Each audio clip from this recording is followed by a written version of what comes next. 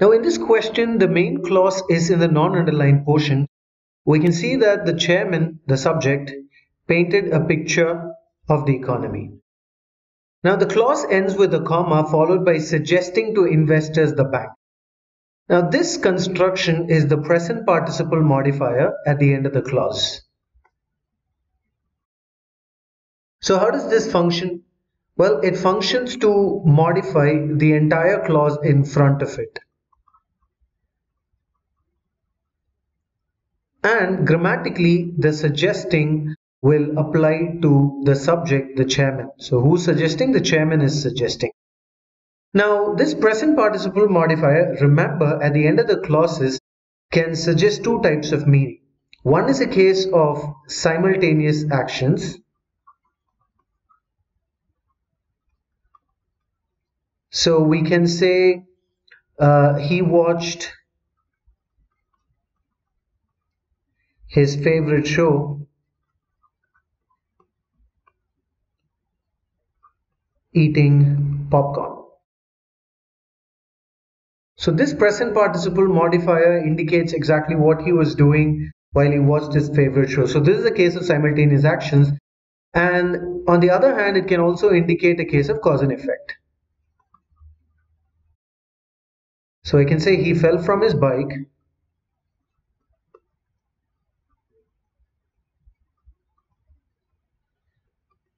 injuring his arm. Now in both cases, grammatically, we can see that these present participle modifiers modify the entire clauses in front of them and also applies to the subject whom this action is referring to. So he was his favorite show, eating popcorn. Who was eating popcorn? He was. And who injured the arm in this case? He was. So both these meanings can work, and if we go by that, we can understand that the chairman painted this picture of the economy suggesting to investors. So simultaneously, when he painted the picture of the economy, he suggested this, right? But then there are plenty of other mistakes to go by here. Now, if we look at the original sentence, in A, we have suggesting to investors the central bank, and B says suggesting to investors that the central bank. Now, there is one main difference that B has that. So look at this construction. Are we supposed to say the chairman suggested the bank or he suggested that the bank would do something? Because if I just simply say suggested, it'll be similar to saying he suggested a vacation.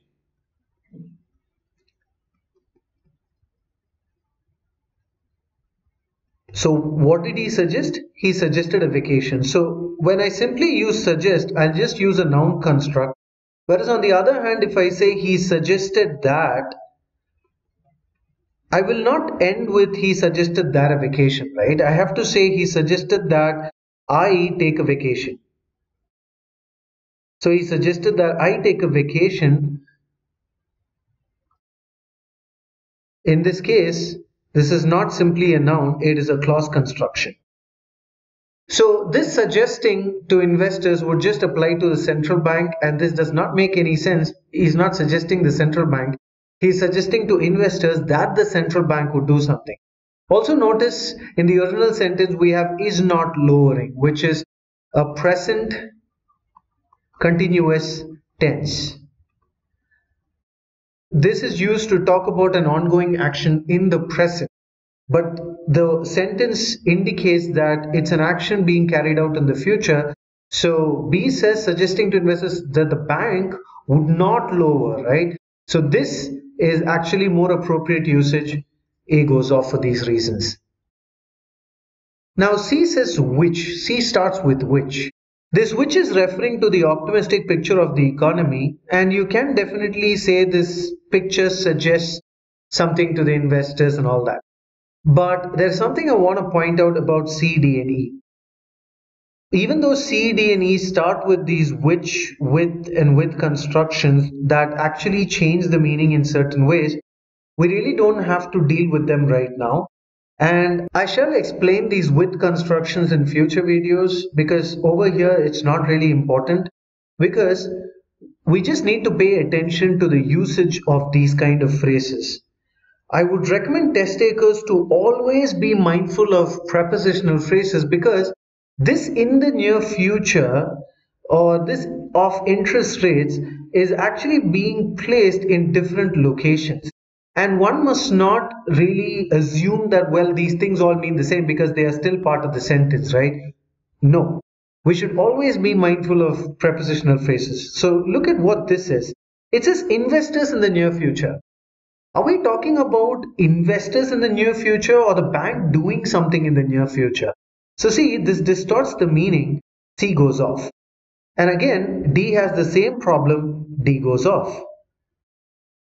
Now, E has a shift, but again, E says investors of interest rates. Now, what the hell does that even mean? Are they investors of interest rates? No, right? It's about the bank doing something with these interest rates. So we can see that C, D, and E kind of distort the meaning by using these misplaced prepositional phrases. So this leaves us with the right answer choice B for Bravo, having the comma, ing, or the present participle modifier at the end of the clause, indicating the right logic.